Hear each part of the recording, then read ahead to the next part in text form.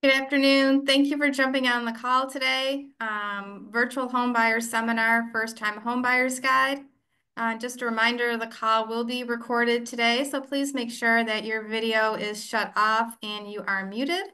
And thank you again for joining the call today. Brian, take it away. All right, good afternoon, everyone. Thanks, Zareen. Welcome, everyone. Our virtual home buying seminar today is on the topic of first-time home buyers. And why don't we move to the next screen, Zareen? Wonderful. So my name is Brian McCown. I'm the AVP of Mortgage Operations here at Michigan First Mortgage. And we've got a couple of great speakers that we're going to introduce in a second, Justin Rutkowski and Milton Buford. Again, this is on the first time home buyers guide. So we're going to talk a little bit about what that is and get into that topic and maybe demystify a couple things and then walk through some tips and tricks on how to best navigate the mortgage process, the real estate, the home buying process in general from a first-time home buyer perspective. And then we'll end with some closing remarks. Just as a reminder, if you have any questions, please go ahead, type them into the chat. We've all got that up. We've got that monitored. So as we go through, something jars in your mind, fire off a question. If we can answer it during the call, we certainly will, and we'll try our best to do that. Otherwise, we will follow up with answers for all the attendees. So I want to first introduce Justin Rutkowski. He's a loan officer here at Michigan First Mortgage. Justin, good afternoon. Why Good don't you tell afternoon, us Brian. about yourself? Well, thank you all for joining us today. A little bit about me. I live in the Grand Rapids area, so just a couple hours on 96 across the state from if you're from the Metro Detroit area.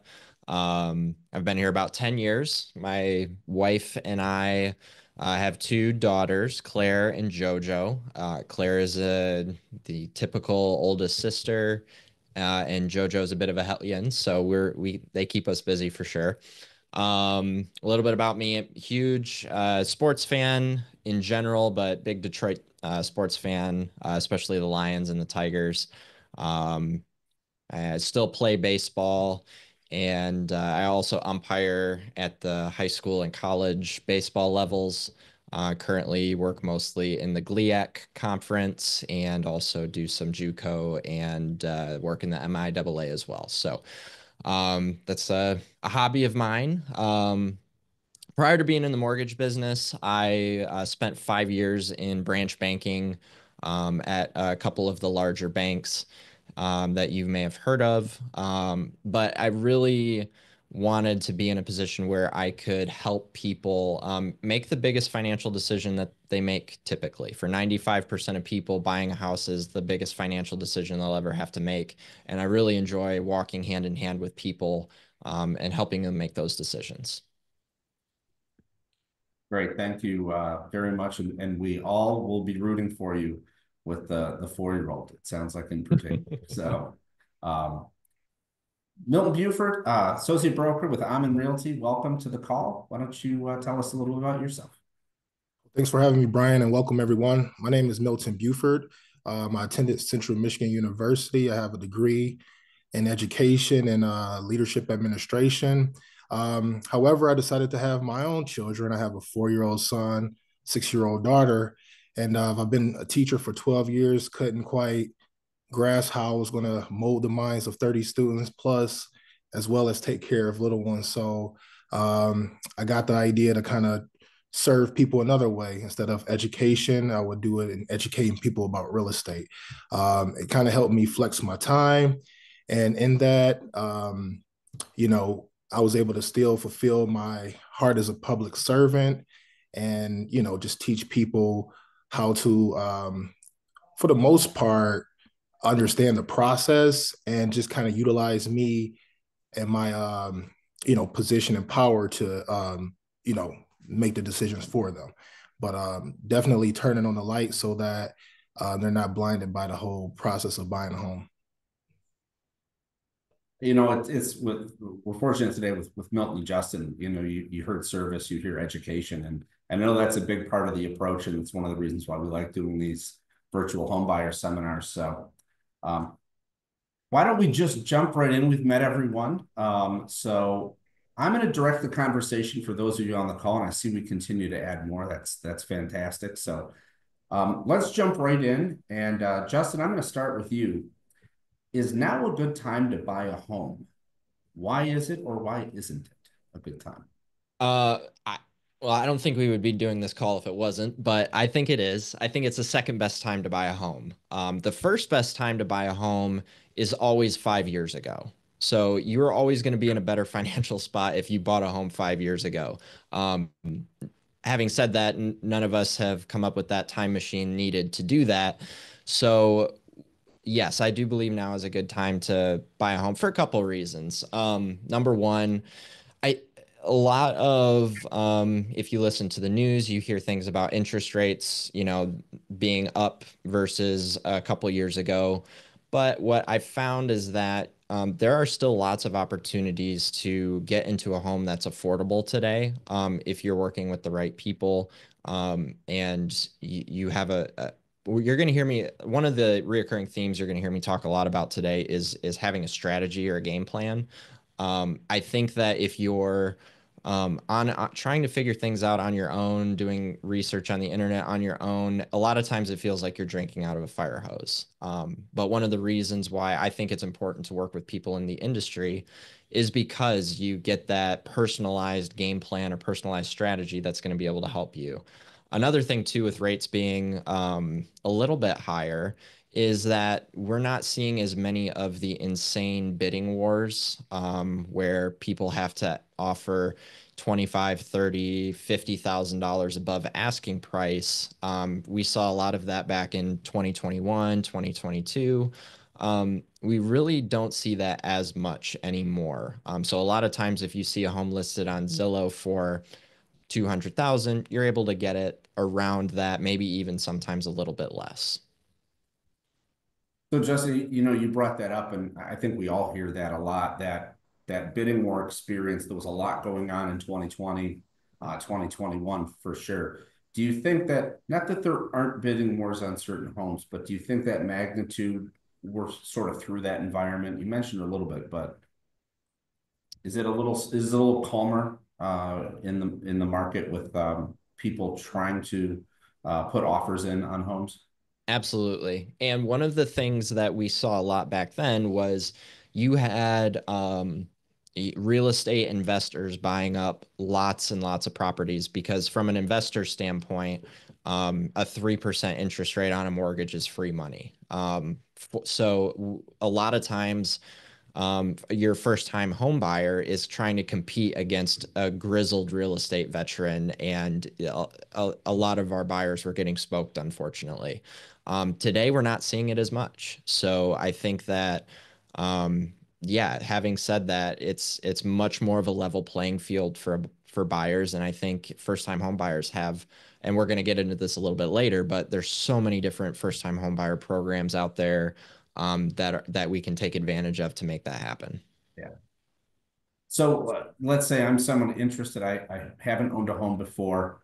How do I how do I buy a home? Like, what are those initial steps that we have to go through to become a home? Absolutely. So the first step I would say, and I believe Zareen is going to post a link in the chat, if with just a quick questionnaire to get some more information if you're in a place where you want to get a pre-approval. But that's another thing that you're going to hear us talk a lot about is the pre-approval. And I tell folks this all the time. If we're having a conversation, very seldomly it's not a approve or deny situation, because a lot of times you go in to apply for credit, a credit card, an auto loan or something, and it's an approve or deny situation, and whoever is taking the application, you're just a number, right? This The mortgage process and the pre-approval process is much more of a partnership. So I would say probably 60% of the applications I take, so the member that I'm working with needs to work on one of four things: income, assets, credit, and liabilities. Those are the four things that we look at. I'd say about 40% of the time the member checks all four boxes and we're ready to go ahead and issue pre-approval. A lot of times though, it's a conversation of, hey, I can take a look at your credit, and maybe if we get a couple things paid off, you're gonna raise your score. Or maybe it's a liability situation where there's a lot of like small credit cards out there that you have. If we pay these down, it's going to free up some of the and not to get too technical, but you'll have more purchase power with less debt.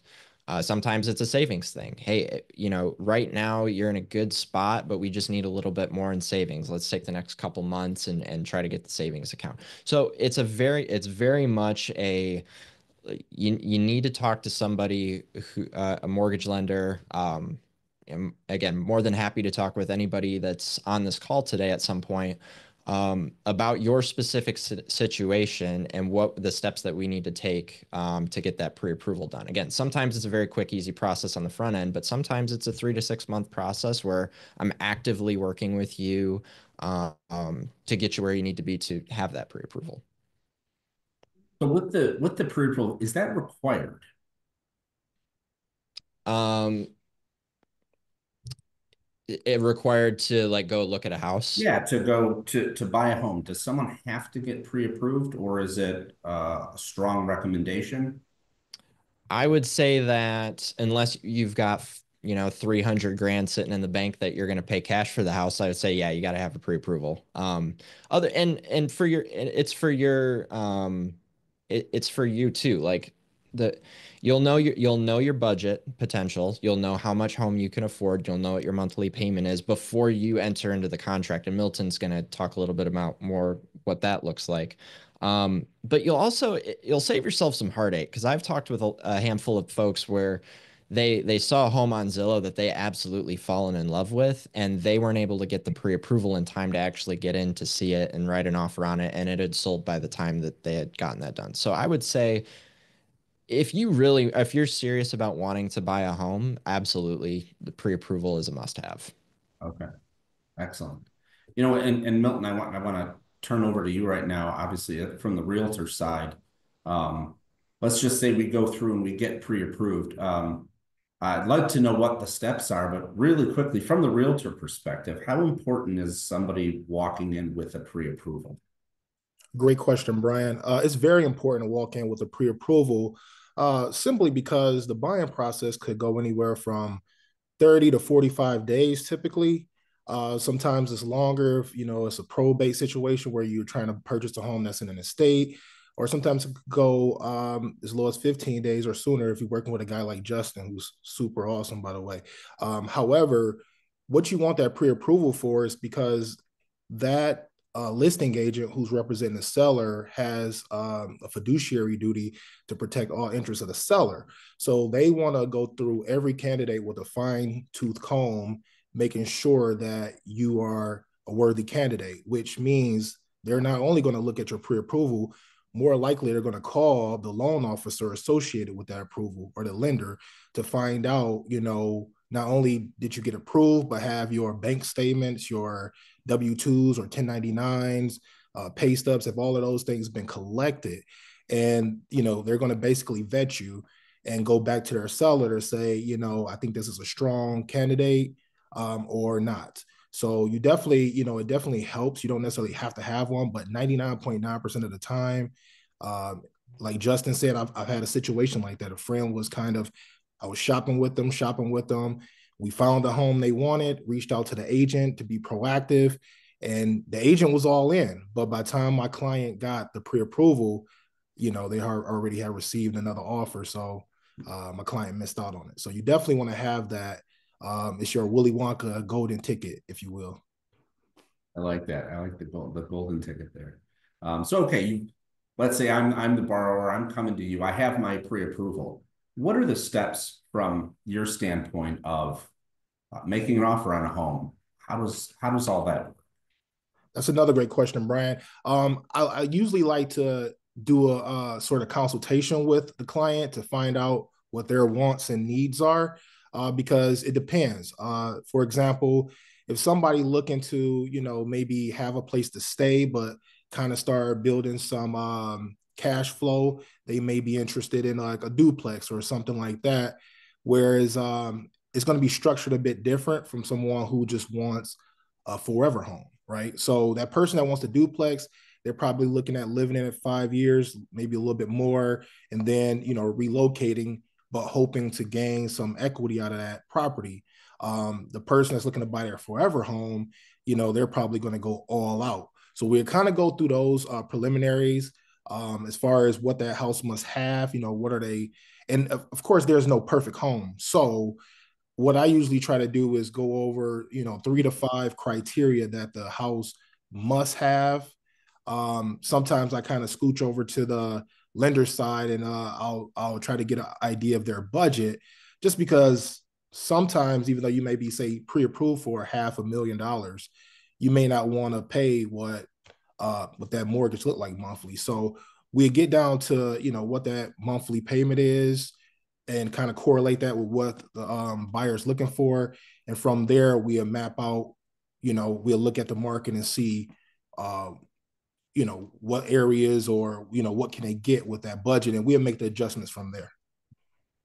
Hearing you both talk, it sounds very much like, from a first-time home buyer perspective, this is a team sport that you're going through. You're going to have the mortgage people on your team. You're going to have real estate agents on your team, and obviously there's other parties in that transaction. But really, sort of having those two good coaches to guide you through each of the two aspects is critically important.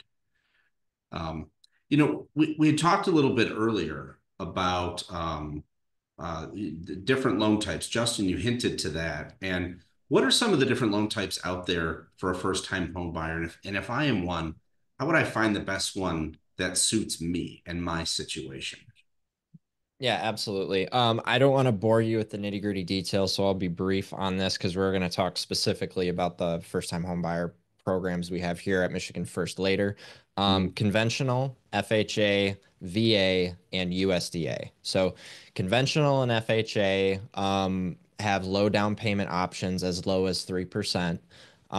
And each one of those, there are pros and cons as far as which is going to be the best fit for you. FHA sometimes has a little bit lower rates, but you have a little bit higher mortgage insurance in some cases. And so, again, having that conversation is going to be the best way to identify which one of those is going to be best for you. A couple other options, and these are a little bit less common, but the VA loans and the USDA loans. A VA loan, you have to be a veteran or I believe a surviving spouse of a veteran to qualify for one of those. And a USDA loan, you have to be buying a property specifically in a rural area. So all of those, to summarize, it's my job to have the conversation with you to figure out what your budget is, what your expenses are, where you're looking to buy a home, especially in the case of a USDA loan. It matters tremendously. I wouldn't want to issue a pre-approval for a USDA loan and then, hey, I found a property in Livonia I want to buy. Like, it's not going to work. So having those conversations is going to be the best way to identify what loan product is going to be the best fit for you. And it sounds like it really starts with, what is that particular individual? What's their circumstances? What's their needs and desires and goals and things like that.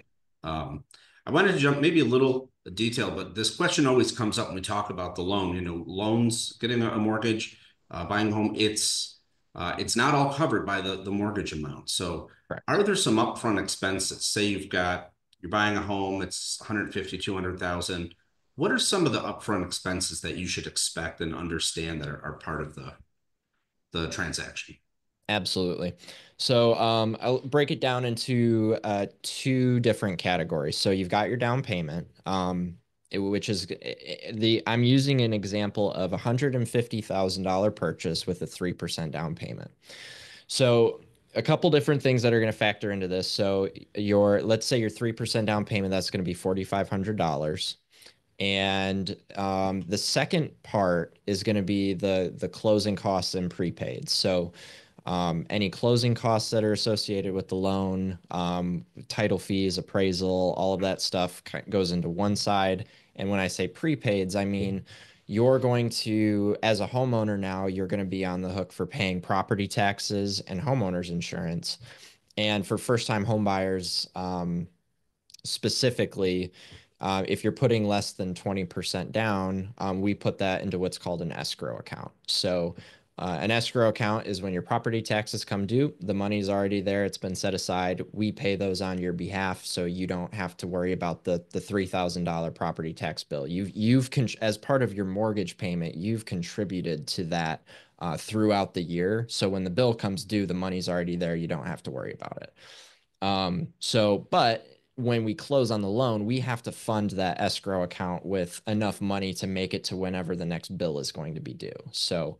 Um, so I typically estimate between three to $5,000 for closing costs and prepaids. If your property taxes are $800 a year, it's going to be less. If they're $5,000 a year, it's going to be more. So a handful of things that can swing it for your specific situation.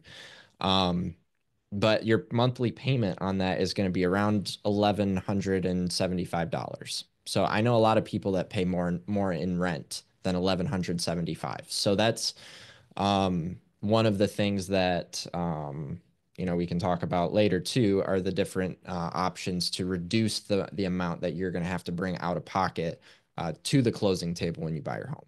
Yeah.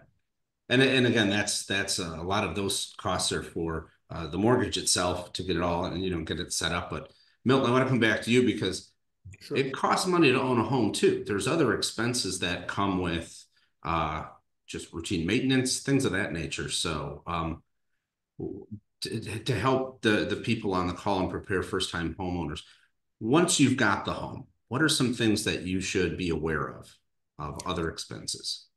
Yeah, most definitely, Brian. Well, first and foremost, there's a rule of thumb that people, if they can, they should try to set aside around 3% of the home's value for the maintenance items. Some of the easy things that you should make sure is done right away, any cracks around the foundation, try to get those sealed up. Often I have all types of contractors or whatnot, so I try to help people with their search. The dirt, as far as how the, land may butt up against the property, you want to make sure that it's graded away. So I believe it's a couple of feet up, a couple of feet out. That way, when it rains or if you're having gutter issues, the water is water aversion. So you basically want to keep the water away. You definitely want to look at the water heater. I'm a realtor and I bought my house in 2019. The water heater was gone after the first week of me living here. So, I had to get that taken care of because we didn't have any hot water. Your furnace and AC, you want to consider that. However, there's all types of programs that DTE and other companies utilize where you could pay as little as $13 a month. And if something were to, go wrong with those, you're insured. The roof, you want to take a look at the roof to see. It kind of goes hand in hand. I was going to say trees, because you want to make sure there's no roots growing in a piping system, but also, as leaves and things or branches start to try to creep into a gutter, you want to look for that. There should be nothing from the foundation to the roof interfering with the property. You want to keep all of those things away. And I will honestly say those are probably the most important, the roof and the foundation. Checking for any signs of mold in the basement from water, any signs of odors or what have you. Windows you could kind of tell, but those are important too. But those are really your major factors. Everything else is mostly cosmetic. But yeah, maybe I would throw in plumbing and electrical as well. So you really want to know before you purchase the home. You want to know what shape it's in, and obviously you would go through with the investors or an inspector, to help guide you, and that's something obviously you can help with. Amazing. We've got about a minute left. And so really quickly, Justin, can you give us, we talked about some of the first-time homebuyer programs available. In about 60 seconds, can you walk us through some of those? Yeah. So Mishta is one of them. Mishta provides you $10,000 to go towards your down payment and closing costs with a minimum 1% out of pocket. So the scenario I talked about earlier, the $150,000 purchase, 3% down. Um, Without Mishta comes out to be around $11,000. With Mishta, 1,500 bucks out of pocket, roughly. Um, so again, how to qualify for that, those are more nuanced conversations that if you want more information, we can have those conversations offline. I put my link in the chat box if you want to click on there, fill out a quick application. I'll get with you and we can have that conversation. Another one, there's seasonal programs that we have access to that are large grants that are available in the spring and the fall that have up to $25,000 to go towards your down payment and closing costs, which is it's a grant, it's incredible, but they're limited availability, first come first serve basis. And then the last one is our Detroit Down Payment Assistance Program, where if you certain things have to go right to qualify. You have to live in the city of Detroit and be purchasing there. Some other stipulations as well, but again, that's another $25,000 grant if you're able to check those boxes. Yeah, and there is a lot of money out there from the state and the federal level that filter down to our local communities that help people cover those closing costs.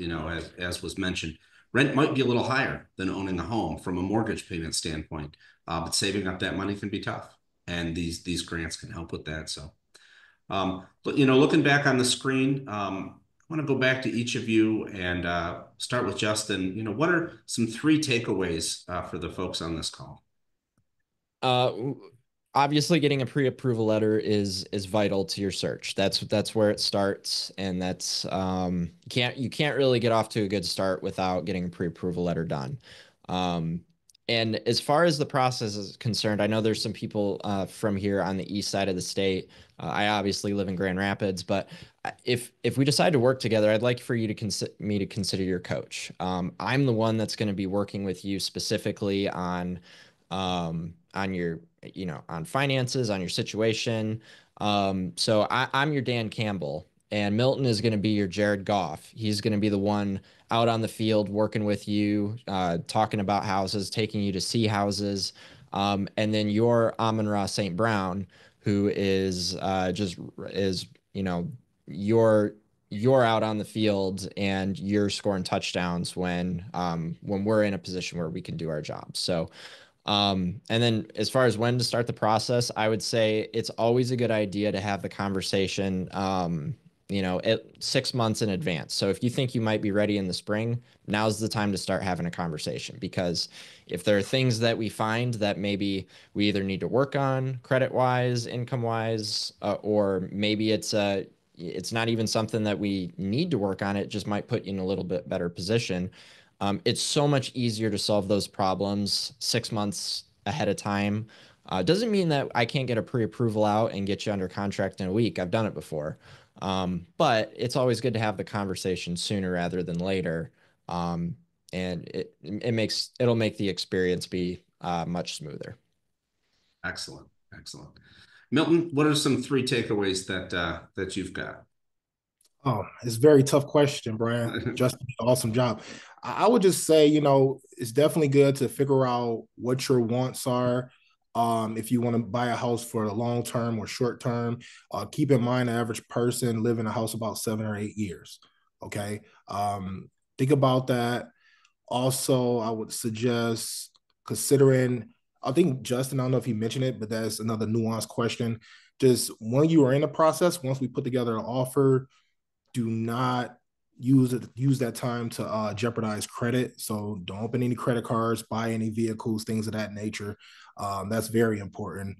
And yeah, just make sure you're punctual with getting documentation in. Everything else will take care of itself. Thank you to Justin and Milton. As you can see up on the screen from the mortgage side, if you have general questions, info@michiganfirstmortgage.com. Any questions you have, happy to help on that side. You can go and apply with Justin or any of our qualified loan officers at michiganfirst.com/mortgage. Our phone number's up there, 800-664-3828. And again, we have folks available all the time to discuss. Justin's individual contact information is there. And also from Milton. On the realtor side, his both website and his personal email. I'm assuming, gentlemen, those are cell phone numbers, so folks can always get a hold of you when they have any questions. I do want to mention, one of the things that we have at Michigan First is insurance. And when you buy a home, you do need to have homeowners insurance on every home that you purchase. So we're here to assist you with that to make sure we meet your needs. We get you the right coverage. We shop things around so we can save you both time and save you money. We have over 40 insurance carriers. We're always looking to find the very best deal and the best coverage for any of our members or anyone that we work with. If you bundle them with home or auto, we can save you even more. So, please do consider that at michiganfirst.com/insurance or the phone number up there as well. Again, I want to thank Justin and Milton for speaking and sharing their knowledge with us and showing you. I love the Lions references. So thank you all for attending. Have a great day. And if you do want to watch this seminar again, you can go to michiganfirst.com/mortgage-seminars for this episode and any of our previous or future episodes. Everyone have a great day. Thank you for joining us. You too. Bye-bye.